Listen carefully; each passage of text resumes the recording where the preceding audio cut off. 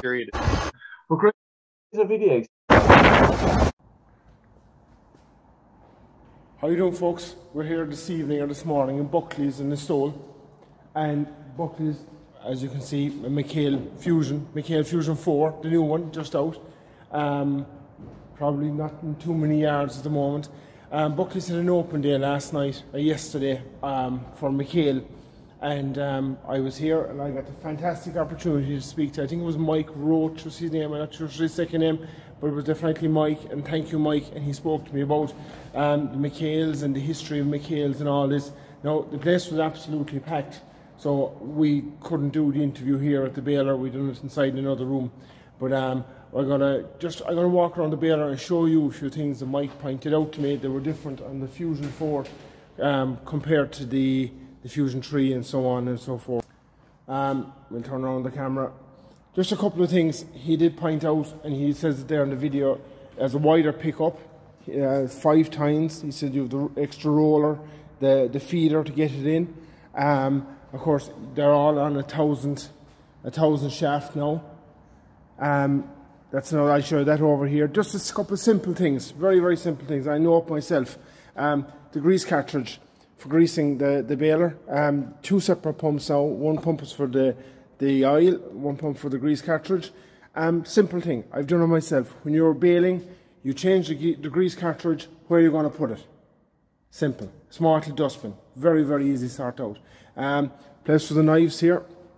They designed this on purpose in such a way that your chain lube oil drum will actually fit in here.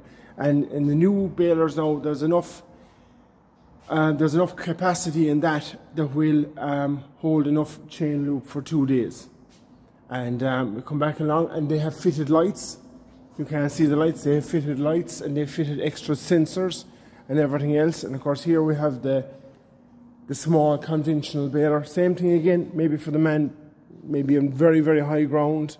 Maybe for the man who just bales hay, just bales straw. And if you look into the baler here, you can see all the rollers. And you can see the knives below for chopping. Fantastic. Of course, Mchales are without doubt the leader in the manufacturing for balers and all this. And of course, they just don't do balers, they do a lot of other stuff. But Mike was telling me here, then look, you can actually control, we'll start down here, you can control your wrapper, completely control your wrapper from here. And I actually said to him, I said, one time I was controlling a wrapper from outside about a number of years ago, and I got a belt in the head. I'm used to getting belts in the head from controlling the wrapper. You know, it came around and it hit me. But now they have a sensor fitted up there. You can't really see it. You might be able to see it there. That's it. And the wrapper will not actually work until this door is closed, which I think is an absolutely fantastic idea. And here you have your wrapper again, completely new lights fitted, the whole lot. You have your plastics holders here. They all hinge out individually or separately or together, whatever. And you know, this thing, I thought this was an absolutely fantastic invention. He showed me this kind of off camera again. I probably won't be able to do it. Hang on now, we might be able to do it. Hang on now.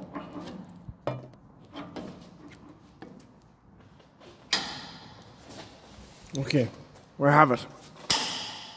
Pull this down and it can actually come down again. Just like that. And I've done it myself, trying to load net and trying to load plastic onto the baler. And when you're outside in the field, it can be just a nightmare of an operation. So put your roll of net or your roll of plastic standing here, pull it up. Slide your roller net straight in, and there's a holder there and all for it, and then just pull this button and up she goes. Very, very neatly tucked away, absolutely perfect. And like that again, she got the wider pickup, and the same, you know, it's just, they're a fantastic, I couldn't praise Mchale balers. I love them. And like, look, Fusion 4, that's it, that is the Fusion 4. She has like that. There's a good bit of extras. She has the different lights, the rollers, the wrappers, the whole lot. Everything is brilliant. And like you can hear Mike here in the interview, I'll just play the interview there, and we'll get a few shots of the baler in the yard, and we'll put up the drone, and we'll overlay that on top of the baler, on top of the interview. But like, Mchale is just it's a fantastic company. I think he said they're exporting over to, I think he said it was 52 countries. So look, here's our baler. This is the chamber. It's more or less the same as this one. There isn't a whole pile of a difference in the single pack, we call it, to the combi, to the one, I suppose, with the wrapper, to the fusion, whatever you want to call it. But this is where the bale is made. The bale comes back then up in these rollers, and on this arc around here, you can see it, there's plastic, and the plastic goes on there, and it goes on down over here, and you can see it right along them. And she wraps your bale, and you can the whole thing is controlled from inside in the tractor. It's all controlled through isobus. There's a blue power Ford here. My young fella is actually New Holland. My young fella is absolutely smitten in love with blue powers. I don't really know what the difference is. Some fella can tell me there. You can leave it in the comments. Tell me what the difference is on the blue power, or what's the difference between blue power and a standard T7 270. But of course, look, that's Mchale. We can give a look inside in this if we can get in. You know, Mike was telling me as well, off camera, off interview, that everything on the, of course there's no key, there is a key. Everything is controlled. There's power here. Look, there is absolutely everything is controlled on this. Because I know it myself from working the Mchale baler. See, look, you have your baler there. Look, you can pick. I presume you pick what baler you have. I'm not exactly too sure. And but everything is done from there. And cameras, the whole lot, absolutely everything is controlled from here. And they've made it just so much easier. There's cameras behind, there's cameras watching the baler, cameras watching the feed, cameras watching absolutely everything. I couldn't praise it enough. I've used a couple of different balers, but I would definitely say the Mchale Fusion, and whatever about the Fusion 4, is definitely absolutely 110% the way to go. So that's kind of it, guys. Here's Mike and the interview, and what I'll do is, while it was inside in the back room and it was a bit noisy out here, and it was just too noisy, really and truthfully. Actually, before we do it here, you can see a better view of the knives straight through there. You can see the knives coming around, and you can store all the knives. Very easy to take them out, very easy to replace them, to do the whole lot. And yeah, and of course, thanks again to Buckleys. I wouldn't be here only for Henry and Enos and the boys here. You know, they put up a fantastic, absolutely fantastic show last night. There was brochures, there was everything for everyone, and just there's a shot of brochures here. I'll move the drone. That's the wrapper if we turn it the right way. Absolutely fantastic. And of course they do the offset wrapper, and we have the balers, and of course they do the soft hands. And another wrapper, of course they do the Mchale rake. The balers again, we're going to carry home a few of them, because I have a fantastic, of course we have the mowers. I have a fantastic collection of brochures. So that's it. Of course, thanks again here to Henry and to the lads here at Buckleys in Listowel. And I'm going to play the interview. The interview is about 10 minutes long, Mike. I'm going to overlay a bit of drone footage and a bit of walking around footage and everything else. And there we go. Thank you. Mike, how are you doing? Yeah, very well, thanks. Yourself? Not so bad, thank you. We have a fantastic setup here this evening. Yeah, we put on a nice display here at Buckleys. Buckleys will be a good dealer of ours here, covering the south-west region, really. Yeah. And we do a few of these events through the country this time of year, just to promote the product with our baler customers. It's probably seen as a bit of an out of season, where the customers can come in and we can look at the new machines, go through them in detail, talk about the season gone by. and it gives the opportunity for the dealers to price the customers and maybe do some out of season deals. So yeah, and I suppose everyone like that. Now, like you said, everyone is kind of quiet this time of the year. Yeah, it works well. Their baling season finished. They're everything gathered up, and hopefully they can do a bit of business to buy their new equipment for the following season. Yeah, it works well in the sense that it gives us an idea of what to build, the spec they want.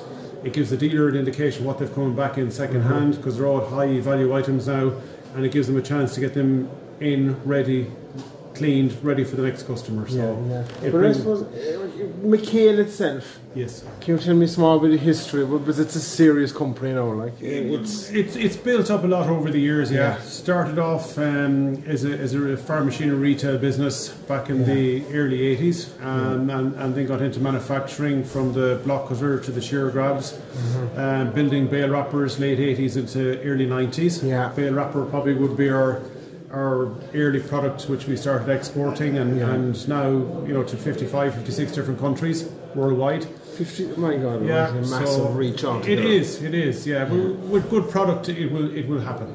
That is the long and the short of it. So, and then in the early 2002, we built the first Fusion, and it went from there. So the Fusion 1 continued up to about 2008, 2009. We introduced the Fusion 2. That worked away to 2013 when we had the Fusion 3. And then at the Ploughing Championship this year, like we're showing here tonight, we brought in the Fusion 4. So steady progression all the time. Product is getting continuously better, and our customers are staying loyal to us as well. And even here tonight now, we've actually brought on new customers from other product, which is fantastic to see. So. And we said the Fusion 4, now we all know what the Fusion 3 is, but the Fusion 4, is there much of a difference? Or? There is quite a bit. Starting from the front of the machine, your pickup is quite a bit different. We've seen camless now is a big trend. People are going over to camless pickups. You've got 6 rows of tines versus 5 on the traditional. It's a better pickup on the baler. It's quicker. You've got better intake. We've a lot of work done around the augers on the baler, the rotor. Traditionally, people would be on 10 and 20 foot. Now it's going more towards 30 foot of grass, so bigger volumes. You've got the horsepowers have nearly doubled in the last 4 or 5 years. So the whole load and the throughput of the machine is important. We're mainly selling, we said, a Fusion baler now in 1,000-speed gearboxes. Again, it's a better flow. You've got more speed, less torque, so it's a kinder feed on the machine. And even down to the control in the cab, it's Isobus. So everything is gradually going over to Isobus. We're going completely over to Isobus on the Fusion 3 Pluses. Better system in that you've got more options in the cab. The driver physically can adjust everything now from the cab and control everything from the cab. And you've got the option of plugging it directly into the tractor terminal if it's Isobus compatible. So a new chapter again. And of course, when you're dealing with someone like Buckleys here, didn't you say Buckleys have all the parts? Correct. They have a great service team. A good example of a Mchale dealer, I would say. Very happy all the way through. Number one, they have the parts, as you say. They stock a serious amount of spare parts. The lads are very Mchale trained, very Mchale thorough. And then you have the sales team as well. So a fantastic example of a dealer for Mchale as a company. And I suppose even for Mchale, you had an awful fire there going back a couple of years ago. Have you recovered, or did it stunt your growth, or what did it do? Or to be honest with you, no. I mean, we were unlucky, but lucky it could be worse. That happened in 2015, right at the beginning of the season, around the June time. It damaged building more than anything else, if you know what I mean. But fortunately, no one was hurt, and within a couple of weeks, we were more or less back in action at some level. So there was a fast recovery. We may be hurt a little bit for that particular season, but since that, no, it was it's all gone very, very well. And touch wood, we've had no incident like that since. So. Thanks for that. And tell me if I can ask you, the baler here we're looking at this evening, like that's a serious weapon. And if someone now wanted to order one of them off for Buckleys here this evening, what are you talking lead-in time? Or well, again, that's part of these open evenings for Mchale, in that you get your business done earlier, you get the orders into the factory earlier, you get your deliveries when you need them. The bigger items or the out of season is done more now. Maybe your smaller items like your mowers, your tedders and all that type of stuff can be done in the later season after Christmas or whatever, but we would be delivering machines November, December, January, February for machines that are being ordered here this evening. So it brings all the business ahead. The dealer gets the second-hand machine in, get it serviced, checked over, and ready for resale again. And because you're not flat out and up the walls and leaving fellas down next May. Correct. Yeah. We're fortunate we can run the factory pretty much flat out all year round now. So in a seasonal world atmosphere, a lot of our production now this time of year will go New Zealand, Australia. And then, so they're on a different clock. I forgot about that. Correct. So it means you haven't got the peaks and lows. You can keep a consistency in it. And then we'll switch over to building for Ireland, the UK, and into Europe. So, but even of course Mchale and they're an absolutely fantastic, of course, second-hand trade as well, didn't they? Yeah, the products all demand a fantastic resale value.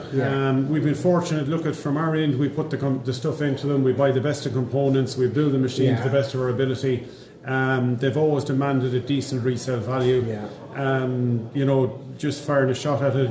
You look at a machine 10 years old, it's still got half of its traditional value, which is brilliant, really, for grassland machinery. And that's in a worldwide market. Correct. It gives people confidence to buy the machine. It gives people confidence to buy the second-hand machine, and it rolls on from there. So, and there was a man there earlier on today. He has a Fusion 2 there with over 100,000 bales, and he said it goes out every year and it works again, and he's quite happy with it. So it's just an example of what the machines can do, So. And I guess the Fusion 1 now, or even the Fusion 2, that's becoming a kind of a farmer's machine now. Absolutely, or a second or third machine for a contractor.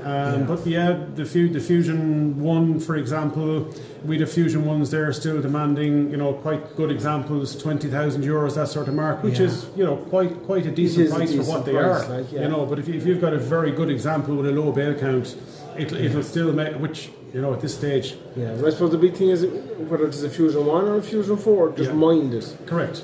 Yeah, well, the machines are pretty good. They're auto greasing, auto oiling. If they get any fairness at all or any bit of looking after, they will last. They're brilliant. We have all the parts there in Mayo. The dealers, to be fair, keep all the parts around the country, so it's not a situation that you can't repair or fix them. The parts are all available. They're off the shelf. So we say worst case scenario. Something goes in the Fusion 4. Yes. The 17th of May 2023. Yes. And Buckleys don't have it. Have you a system to get it out? Correct. Well, I was only talking to the guys about that today. I mean, these lads would be a good example as dealer goes for parts. But I was saying to a customer today from the south of Kerry, came in conversation. He said, if I broke down this evening at 6 o'clock, what can I do if Buckleys didn't have the part? He said, he can ring me. And it says, we'll have the part. So I said, between us, you'll be going tomorrow morning. And he said, well, that's all the assurance I need. But that is how we operate anyway. So we will have the parts. There is no excuse. And we understand how it works, that small window, it has to happen. 3 or 4 weeks. And it has to, I said, I won't be stood here listening to a man that told me he lost a day's baling because he couldn't get the part. It's not how it works, do you know what I mean? So. No, that's absolutely brilliant. Mike, thanks very much. And like I said, the baler here, it's a fantastic, and like that, it's absolutely brilliant to see an Irish Mayo company absolutely doing so well. And what do you say, 55, 56 countries? Yeah, that's our market. But look, at the same time, 90% of what we make we export. But the Irish market is very, very important to us, as is the Irish customer. And without these lads that are here today, we wouldn't be here either. So we need the continued business. We need the continuous, support from our customers, and that's what will grow our business as well. So. Brilliant, fair play to you, and thanks for your time. You're more than welcome. Thanks, Mike. Thank you. All right. No.